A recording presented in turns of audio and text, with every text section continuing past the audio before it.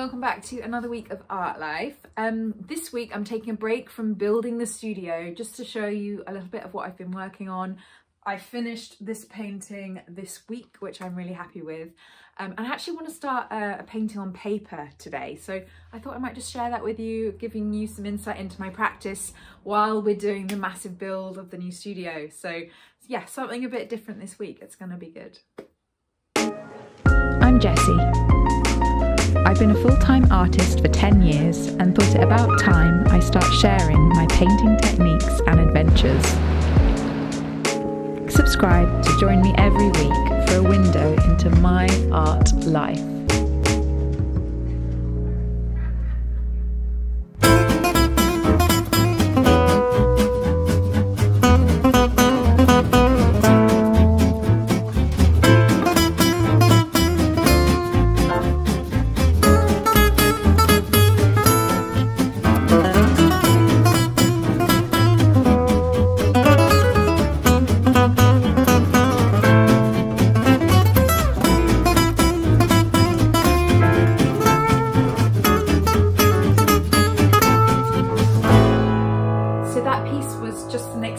It's nothing like my usual style, you know, the big landscape work we normally do.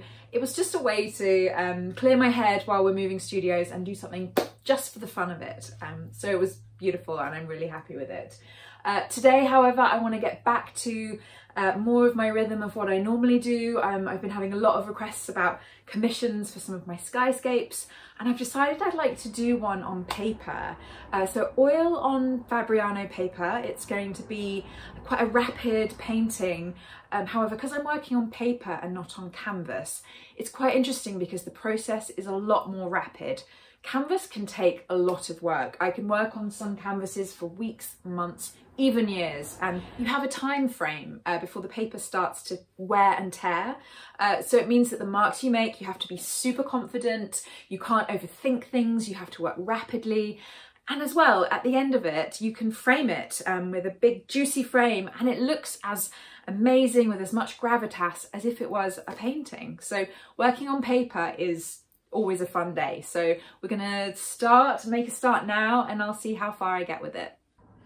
I am going to be very sad to see the studio go, and if anyone has watched the video on the studio tour we did for the studio, let me refresh your memory because we have the secret drawer of paper where I keep all my drawings. So I'm going to see if I can find, I'm actually thinking R-shaped paper, something a bit thicker.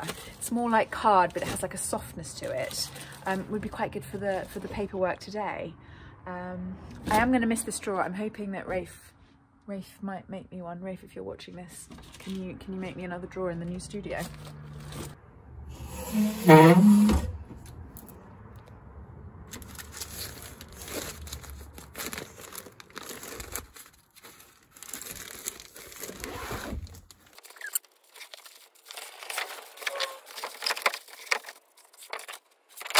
Ta-da!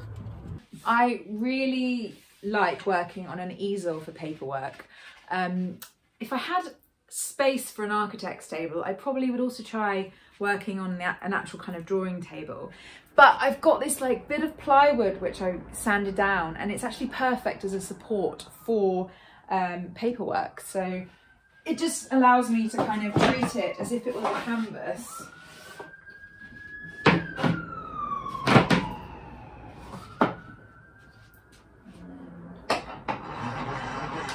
Bring it up a bit.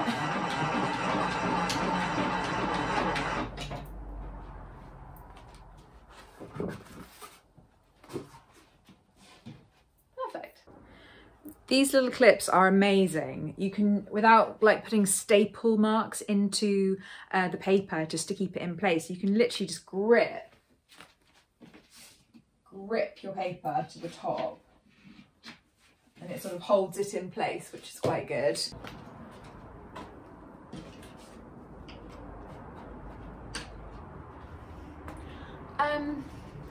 This actually just got me thinking about cheeky little tools I have around the studio which just make my life that much easier.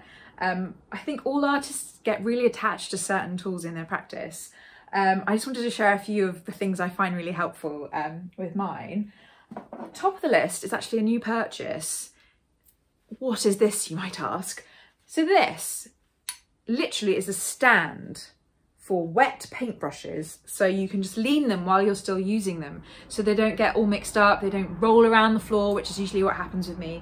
So you can actually, as you're painting, you can just like leave and rest your paintbrushes, so they don't kind of like get dirty, or you don't confuse them when you're working with like, yeah, different tones, different colours. I always would mix like a blue paintbrush with red, and then it would, everything would go purple. So really handy little tool there. Another tool which I actually find really helpful is my mole stick. We actually make this in an episode, how to make your own mole stick. Check that out if you haven't seen it already. I'll use this a lot with my drawing today, where I'll be resting the mole stick on the board so I don't get like my hands smearing in the paint. Another tool which is amazing, a glass muller. So if, like me, you like mixing your own pigments, I've just got a bit of sand blasted glass, and this is how you grind your pigments in a kind of clockwise fashion. And you can actually, if your paint is maybe a little bit too, you're working on a big massive painting and just using a little spatula isn't cutting it, you know, big load of linseed oil, working it in to the palette. This is a great way to make large amounts of paints with kind of different mediums in a large quantity. So love that tool. What else could I show you? It's quite nice just showing you things.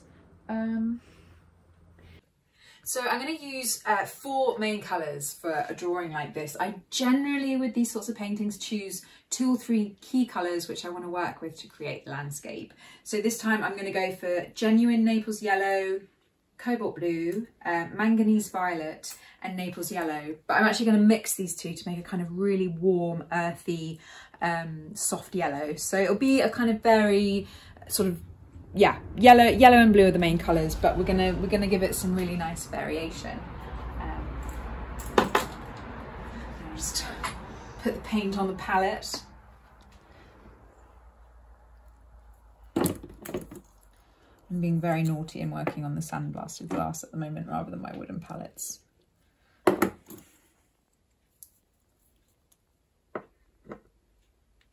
These are amazing.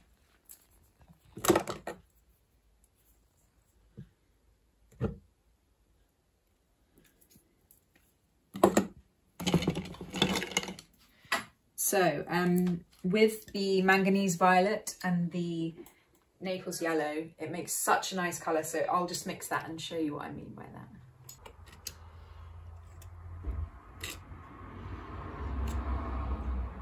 It just makes the loveliest, warm, rich, earthy colour.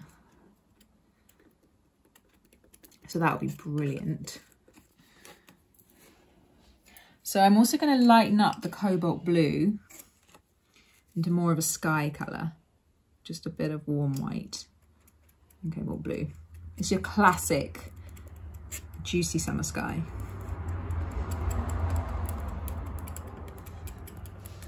So I think it's so good to get 2 colours which you just love working with. So this really warm tone and then this beautiful bright blue will just make a really good base for the painting. I want maybe a bit of Naples yellow here, maybe just to make like a really warm peachy yellow as well. Yeah, 3 colours, I can work with that. So let's get started. I'm going to use walnut oil just because it's my favourite. You really don't need much paint when you're working on paper. Because the paper's not going to be able to take much oil paint, so I have to be really confident with my marks and kind of know what I want to do. This is going to be quite an abstract, playful study because I haven't done any painting on paper for a while. So I'm just going to play. I think usually I would sketch out like a big landscape, but because I want to play, I think I'm just going to make sure that I know that maybe here I want to concentrate paint in this kind of point of the canvas. So I think I'll start with blue.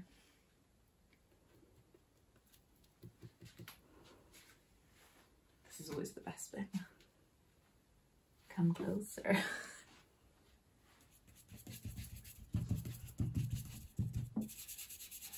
And it doesn't blend like it would on canvas, so already that will start to feel really dry.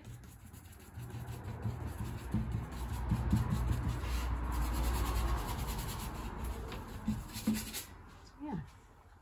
And then always using a different brush for a different kind of tone. I think the earthier the colours down here.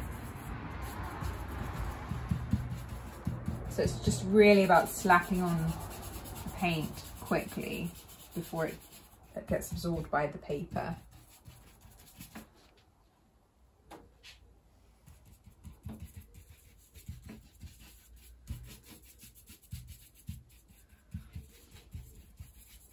And you wouldn't think this would be quite good for sky, but believe me, it'll look great.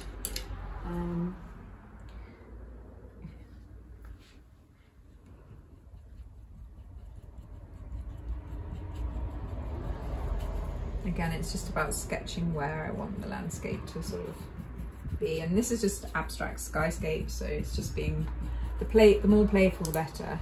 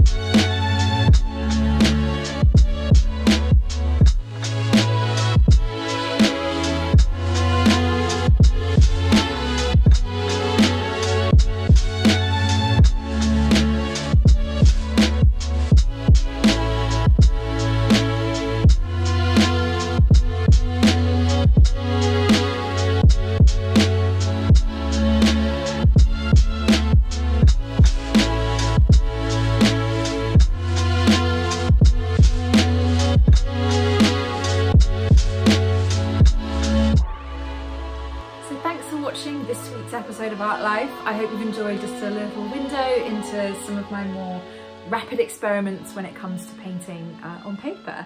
Don't forget to like and subscribe if you haven't.